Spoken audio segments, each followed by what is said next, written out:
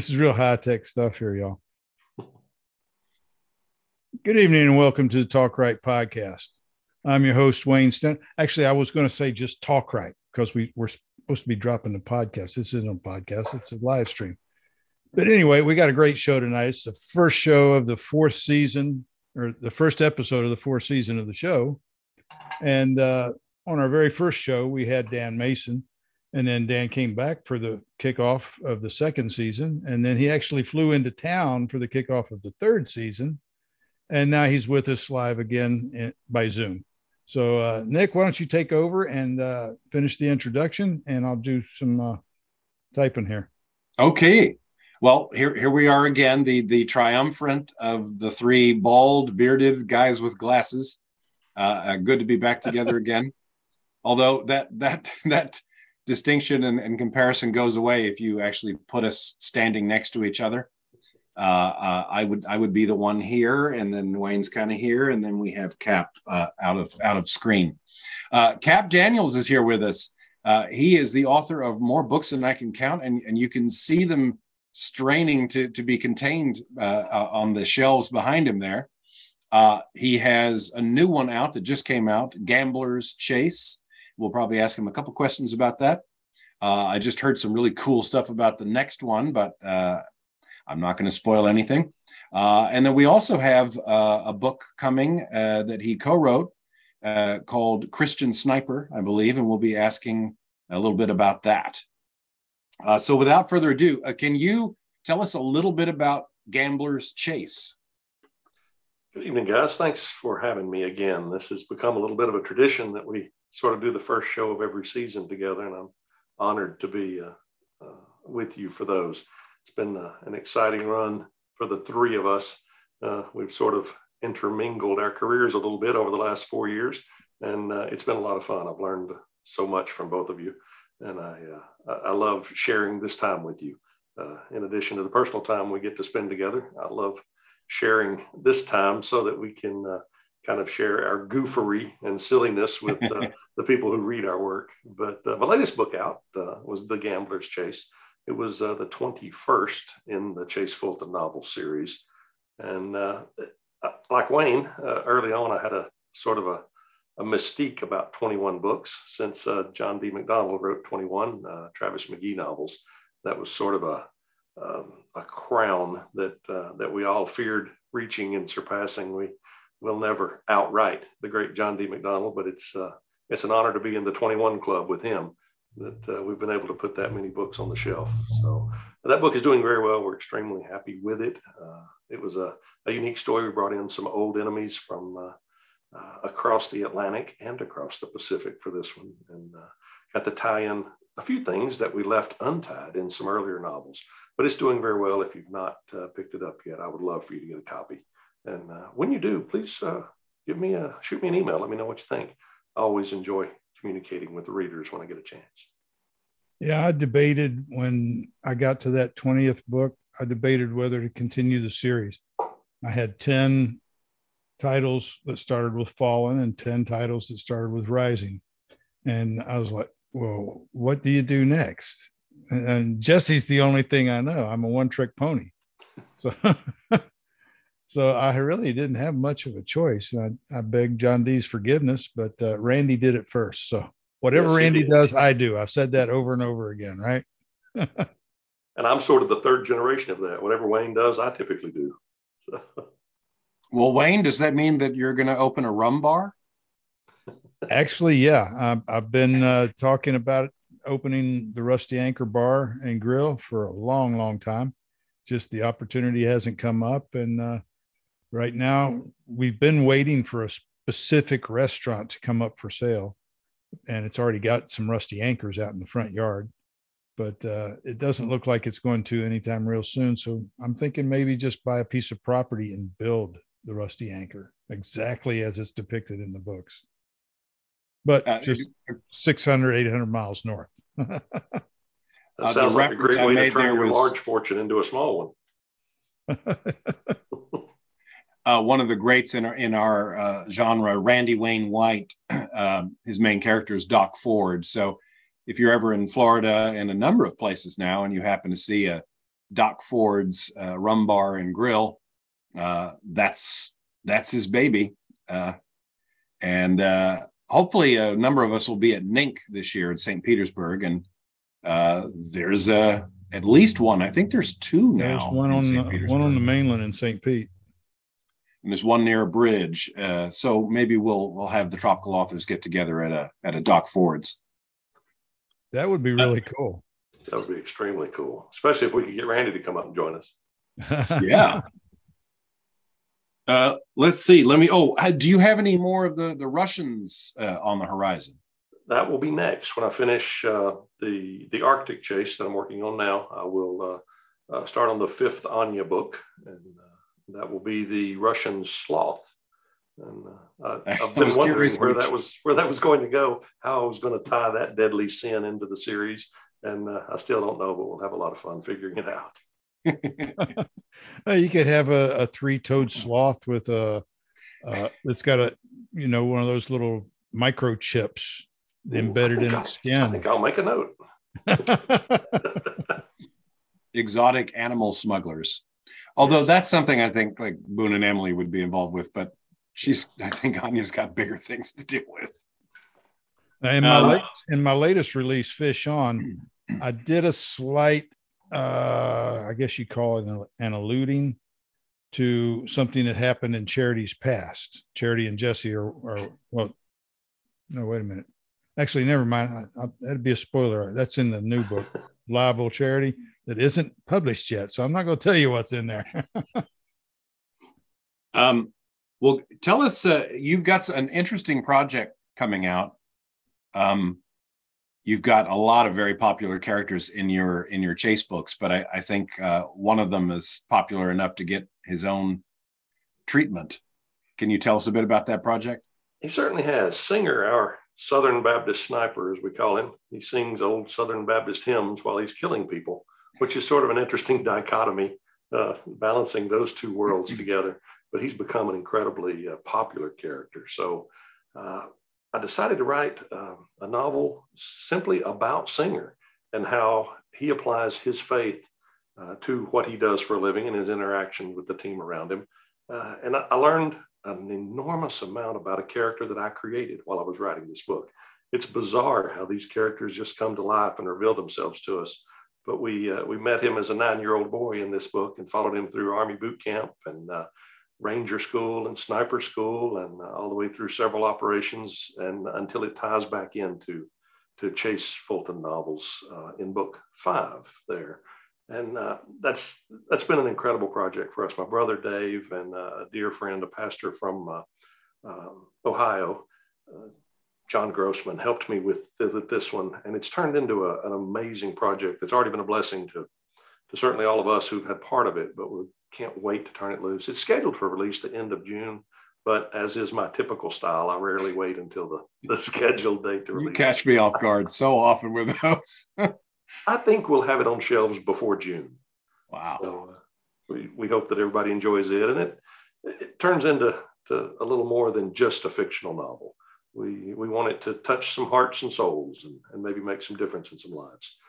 This one is not a for-profit book. It's a for-blessing book. And I think we're going to find some interesting things to do with the proceeds from the book. And we certainly hope that it sheds some light on some dark areas that we're experiencing in the world right now. It's fun to write a book that has the potential to do that. Might any of your other characters? I'm sorry, both of you were talking at once. You've done that a few times, Cap. It's strange things wander into our writings. You and I write so much by the same technique that it's a little bit surprising when we learn things that we didn't already know about what we're writing. So many writers write with a plan or an outline, and for me, that would be drudgery. I love every new page and learning what's going to happen next.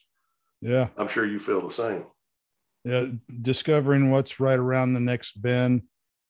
Even the characters don't know it. I don't know it. The good guys don't know it. The bad guys, nobody knows what's going to happen next. And yet it all works out. Yeah. I mean, something could come in from left field, an asteroid, and we don't know it until it hits. Same thing for That's the me. magic of writing, I think. Certainly, it's the magic of writing the way we write. Now Nick's got that whiteboard back behind him. He doesn't follow our style. Well, he's smarter than us. I will say that a lot of things will stay, but probably half of what I put up there, the characters pull me off of that path. There's usually some set piece things that I absolutely want to happen, but how I get there, I'll put whatever I want on those little Post-its, and it's usually not what actually ends up in the book. So I'm a plotter that's got some pretty strong pants, I guess. Our characters don't always behave the way we want them to. No. Yeah, I mean, Fallen Hunter was supposed to take place entirely in the Keys and Cozumel, but most of the action takes place in Cuba. Isn't that amazing? Yeah. I wasn't driving the boat. Jesse was. The same thing happened with Gambler's Chase for me. I had no idea it was going to turn into a book about Cuba, and 70% of the book happens in Cuba. It's funny how that one little island, well, it's not so little, but that one island down just 90 miles south of Florida, it kind of draws people like us. It does. Romantics. You're a romantic. I know it. I'm a romantic. And it just has that old style mystique. It does. It's mysterious and charming, and we know so little about what actually goes on there. That gives us the freedom to write anything we want. My friend Bradford went down there when they opened up for that short time, and he just jumped in his sailboat and headed to Cuba. And, that's fantastic. He said it was the adventure of a lifetime, and I'm hoping to be able to do it myself one day. Do you still have your boat? No, I sold it last August. I knew you were going to sell it. I didn't know you had. I actually sold it for more than I paid for it, and got rid of my motorcycles, got rid of all the boats. And wow. I'm safe to drive a pickup truck, but that's only because it's real big and people stay out of my way. But I wouldn't ride a motorcycle around here anymore. Just no, not a chance. That's dangerous everywhere. Yeah. Especially when you don't see well. Yeah. Well, speaking of things that strike me as dangerous as a means of conveyance, I hear tell that Pilot Cap here may be moving beyond fixed wing to rotary. Is it true you were taking classes? Well, we're trying. Classes are sort of taking me. Flying a helicopter is an entirely different experience than fixed wing aircraft. I've been flying conventional aircraft for over 35 years, and I believed I could climb in the seat of a helicopter and prove to be a pretty good pilot. What I've proven so far is that I'm a complete idiot inside a helicopter. The only similarities between a helicopter and an airplane for me is if you crash one, you're going to die. So, and that seems a lot more likely in the helicopter to me. Do you think the higher center of gravity inside the cockpit might have something to do with it? I think it's the 35 million moving parts that seems to be that are moving very, very fast. They are moving incredibly fast. It takes such dexterity and such coordination, both hands and both feet constantly, which is so unlike conventional aircraft. But I'm having a blast, and I will finish the training, and I will acquire the rating, but it may take a little longer than I had hoped. That would be awesome. And then you could get a helicopter and land it on your yacht. Helicopters on sailboats don't work well. Oh yeah, you got a point there. But well, you've been taking quite a few classes. I mean, I'm amazed. I think a lot of authors will go out and do one thing or two things and go, okay, yeah, I learned how to do this. You seem to be acquiring new skills to match the people in your books. Almost every few months you're doing something. Can you tell us some of the classes you've been taking or will be taking? Certainly. I'm a huge fan of authenticity. And I learned early on, Wayne warned me of this, but I learned very early on in writing that people will bust you on the details. If you get one little thing wrong, you'll get 3,500 emails about that one little thing you got wrong. So if I'm going to write about tactical professionals and operators in the black ops world, I think I should know a little bit about the world. So I spend a lot of time at training events across the country.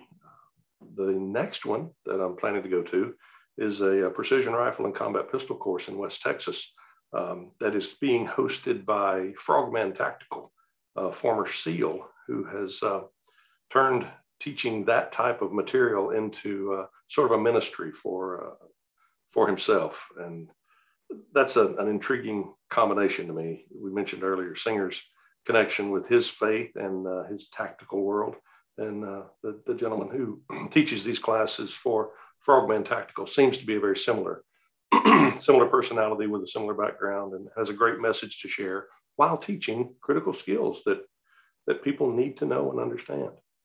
So I'm very excited about that class. And we do a great deal of classes with tactical riflemen in Northeast Tennessee, in Eastern Middle Tennessee. We do a lot up there with them. We do a lot of room clearing classes, a lot of combat pistol and rifle classes with those guys, and they're wonderful as well. But this will be my first time with Frogman Tactical, and I'll have a report on how their classes go, and we'll talk about that when I get back from that class. But I love including those details and those real stories within my fiction. I think it makes it more authentic and more enjoyable for the reader. Do we have any questions from YouTube before I dive into something else? just switched over there and asked a question myself. Oh, is anybody here? Okay, then. I don't know. Is anybody even watching, Jordan? Yeah. How many? 10. Oh, we got 10 people watching. So all right, give us some questions. Just jump right over there and join the chat. So let me ask you real quick. I'm going to put you on the spot here. How far are you from St. Petersburg? Me? Yes. Oh, about an hour and 30 minutes or so in the airplane. So if it's looking like about 16 tropical authors descend on there in September, I think you might be able to pop over and maybe join us at a Doc Ford's. Well, my lovely bride has scolded me aggressively for not booking our spot for NINC. So if there are still spots available, I'm going to grab one and we'll come down for that. Excellent. Yeah, we're Just keeping our eyes on that. Watch your email, and because last year they did the same thing, they closed registration, and then sometime, I think it was in June, Nick can tell you for sure, but they reopened registration for like one day. I remember that. He managed to get in. If we can grab a spot, we'll definitely come down. And even if we can't, if we get to do something at Randy's place, perhaps we can fly down for that evening and enjoy dinner together. Cool. Yeah, that'd be a lot of fun. Sure. Well, I know John Cunningham wants to get in if they open up too, so we'll keep an eye on that. Good. I've not actually met him yet. Oh, really? Oh, man. Not See, yet. this could be a party. Nice. Oh, yeah. Well, you two were talking about how much your writing is similar. It seems, and maybe also how much you both love Cuba as a setting. Is it possible we're going to see the two of you work together on one of these tropical authors' novellas or novels? Probably be a novel with you guys. Could I'll be. let you field that, Cap. It looks like that's going to happen. We're working on the details of that, and I think that we'll be able to get that project put together. Not only would it be enjoyable for us, but it'll be an opportunity for some readers to see how our work melds together instead of in separate books. It will be a very difficult meld because Anya's in 2005. She is. That makes it a little touchy. And Charity's in present time. And the other characters that we're talking with are also in actually, they're in neither time. They just not time relevant. But we came up with a way to make it happen. Oh, and I like that, a little flashback. Yeah, I think it'll be really, really cool. A little Anya and Charity pass. Oh, very nice. But that's going to be a lot of fun. And the maybe Anya, a retired Anya from the present, could appear in it. Oh, that could be fun. And Oh, actually, that would be really cool, wouldn't it? It would. I like that idea. Let's As see. long as I don't kill her off between then and now. So that would be 18 years older, or Which is okay. She's in her 30s now. yeah. So she would be close. She'd be slightly older than Charity now. So not completely retired. No. And that's sort of a sneak peek into what's going to happen in the future. We don't know much about what's going to happen, but I do know that Anya is going to play a significant role later in, and of course her series as well as Chase's, as that grows in number. So that'll be fun to bring them. She'll be back in another Chase book. Well, we'll see. I think Penny would be pissed. Well, probably so. Yeah. Yeah, they don't get along real well. No, I would imagine not. I think Penny has nothing to worry about. If Singer's book does really well, have you considered some of your other ancillary characters getting some special treatment? I hadn't thought of that before I wrote Singer's book. And the fun and excitement of writing that book made me want to write stories about the other characters. I don't know if I can write a full-length novel about most of the others, but we could certainly do some short stories, maybe an anthology of character backgrounds. That might be fun. That's something we've been kicking that idea around.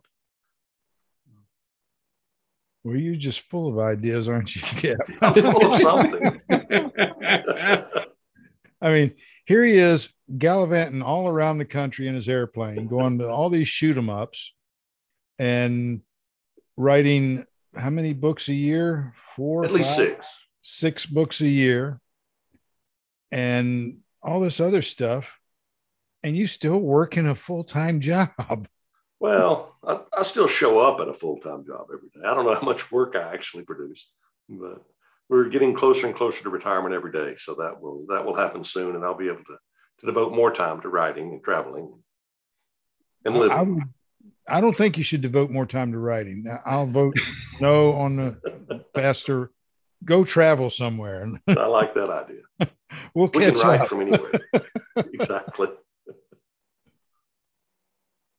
If anyone here watched the last time we had Cap on, his narrator, PJ Auckland, informed us that he was now flying. And you have some more news on PJ's advancement toward, what did you say he was getting? I do. He finished his private pilot certificate, and now he's working on his instrument rating. So he's learning to fly without seeing outside the airplane. Wow. And, last time I spoke with him about it, it was going very well, and he's thoroughly enjoying it.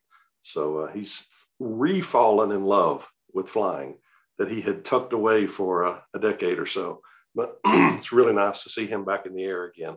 And we plan to do a trip to LA to spend some time with him for a research trip for one of Anya's stories. And we will definitely do some flying together while we are. That's fantastic. Well, if you fly down to Nink, I can guarantee you at least one person will want to go up with you.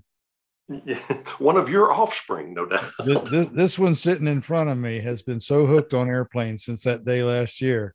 I loved flying with her. She is just bonkers about airplanes. It's amazing. You fall in love with it or you don't. It's one of those things that most people either have a deep passion for it or just don't care. There's very little in between. I like riding in airplanes. I've flown a few times, and it's just kind of boring if I can't just continually look around. Yes. But you got to watch where you're going. You do. There are a few things to do aloft. Yes. So I guess something I didn't realize, did I hear you correctly that PJ was rediscovering his love of flying? Does that mean that when I hooked you two up, he was already a pilot? He was already a student pilot. He had taken several lessons, and I think even soloed many years ago. And life got in the way, and he sort of tucked the craft of flying away while he built his fabulous career on the West Coast. And after working a little bit together, I may have encouraged him to get back in the cockpit a little. And now he's discovered that early love again, and I love hearing him to talk about it. He enjoys it, I believe, as much as I do. Wonderful. Well, Wayne and I are hoping, he's been helping me out. The union has expressed some interest, the SAG-AFTRA union that does the narrators, of coming down to NINC. And if they do so, they're probably going to bring some narrators. So if that happens, I'm going to be calling PJ and begging him to come out. He's fantastic. Thank you so much for connecting me with him. He's really brought our characters to life and changed the way I write the series in many ways. Like Wayne says about you, fantastic. I sort of hear my characters in PJ's voice now. That's one of the coolest things about what we do. It's not so much the connections we make, but the connections that we make with others, or connections that we create for others or with others. And just putting somebody together, you know, somebody who has a need and somebody else who has an answer, and they don't know each other yet, and just boom, put them together and watch the magic happen. It's bizarre how much we have in common, and yet how unique each of us are, or each of us is, that we can learn so much from each other. And you taught me very early on in my career that we are not competitors, we are colleagues. And nothing could be more true about writers, in my opinion. I have never met a writer who was unwilling to help another writer. And that's a beautiful thing about our community. Well, there is a group out there that are just absolute the worst of the worst, but we don't associate with those people. Well, that's one of the requirements for tropical authors. You know, we look at, you know, do they have decent covers? Do they have a lot of books? Do they write in the tropical? But another thing is, do we think they play nice with others? Sure. We want people who are eager to interact with the other tropical authors and help each other out. Speaking of which, Kirk is on YouTube and he's saying you're going to love it when you kick that government job to the curb. Hey, Kirk, how are you, my friend? Kirk is just down the road from me. They're, well, some of the time. One of their homes is in Port St. Joe. And my microphone. I know, it's like coming toward you. I think I'm going to leave it alone and see what it does. Well, it might get a little pornographic if it keeps going. That was bizarre. Maybe that's something. We've been joking, everybody, that Cap works a full-time job and does 6 books a year because he's got like a twin that he has trapped in a prison cell behind these books. There's some little button, he opens it up and he goes in, give me my pages for the day. I'm losing this battle terribly. Although, I'm going to work on this while you guys chat. All right. I'll just hold it. Melissa, you need to go to your husband's rescue. She's in the chat talking. That's hilarious. Okay, it's coming together. I think we can make this work. Let's see. I have gone through all of the questions I have here. Do we have anything from the peanut gallery there? All of a sudden, they're coming alive. Okay. Well, Kirk is anyway. Kirk's got a new book out, I believe. I didn't do the newsletter this time, so I don't remember the name, but I think he's got one out now. But no more questions. Okay. Well, I have something I would like to bring up. Oh, good. Oh, yeah. While you wrestle with the microphone. I'm going to win, I promise. Come on, Cap. You're bigger than that mic. It's just okay. Does that sound okay? Yeah, sounds fine. Okay, good. All right, we won that little battle. Part of Wayne and my coming together several years ago involved a magnificent talent and a wonderful lady we all fall in love with the second we meet her, Donnelly McKenna.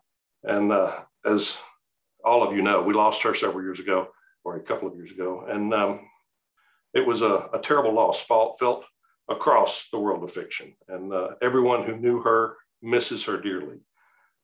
There's a move afoot now to bring her Sweet Tea Press back online. And Axel Blackwell is spearheading that little endeavor. And I think they're going to release at least one audiobook right away, and then a new book that Dawn was working on when she fell ill and was unable to finish. I think Axel has spent a lot of time with that work and got it in really nice shape, something that Dawn would have been very proud of. So if you will check out Axel Blackwell on Facebook, and if you're not a member of his email list yet, please do so, and you'll get a free copy of the little book they put together. And then you'll get notified when they do release that book that she was working on when she passed. But she's near and dear to our hearts, and I always like to thank her and look up and remember her dearly. And I'm sure Wayne feels the same way. Yeah, I'll just put the link in my newsletter this morning, so all my readers that were her readers now know where to find the mailing list. Good. And I'm really looking forward to reading this. I mean, we lost a great writer, and these will be her last words. I was lucky enough to narrate that audiobook that's referred to. We're hopefully going to have all three of them out. The Stillwater Suspense series that Axel co-wrote with Dawn. I sort of cut you've my already teeth recorded on that, right? I've recorded it. Yeah, it's going to go out. But I've done a lot of mystery. I think I've probably done more mysteries and thrillers than any other category. And it was without a doubt one of the best crime police procedural mysteries I've ever read. It was fantastic. Marvelous twists, marvelous characters. I was just thrilled. Talked to several of my narrator friends. I'm like, this is so good. Axel has a background in law enforcement, so I definitely. I've read several of his books, and they're really, really good. Very to the point and factual. Just reading it, this guy used to be a cop, or maybe he still is. But that book is called Dead Reckoning, and we're trying to put it out to as many places as possible, including they'll be able to sell it directly from Sweet Tea Press. So as soon as that audio gets finalized and we have a cover and everything, Dead Reckoning should be available soon. We didn't discuss that beforehand, but it was something that was on my mind, and I hope you don't mind that we brought it up. No, I had it on my notes too. Good. And with that, we're actually in overtime. Do we have anything else, Nick? I've gone through my list. Do we want to give the YouTubers one last chance? Anybody there asking anything? I'm watching it closely. Captain Boomy's just popped in. She's a delivery captain, and don't know where she is right now, but it's probably somewhere tropical and exotic. And I try to never miss a public opportunity to thank Wayne for everything he did to change my life. Wayne and I became friends shortly after I wrote my first book, and without him, you probably would have never heard of me. So thank you, Wayne. We would have probably 3 days later. Well, thank you. But, I treasure your friendship. I was in the middle of reading your first book, and I contacted Dawn, and I said, "Hey, you got to read this book. It's great." I gave her a link to the title. She said, "I'm already reading it." I will always appreciate what you've done for me and treasure your friendship and your mentorship. It ain't nothing, man. It's what we do. Well, with that, I don't see any more questions over here.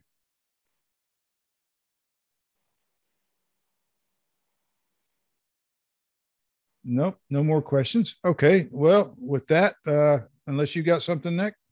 Nope, all good. Oh, okay, then. Well, we're just going to end the show then. I want to thank you again for being on with us, Cap. It's always good to have you on. And we're just going to go ahead and say this now. We're going to make this an annual tradition. And I love that. It's on my calendar. Maybe we'll move it to the January 1st show. One thing I did want to talk about is what your views on this past year and the coming year are.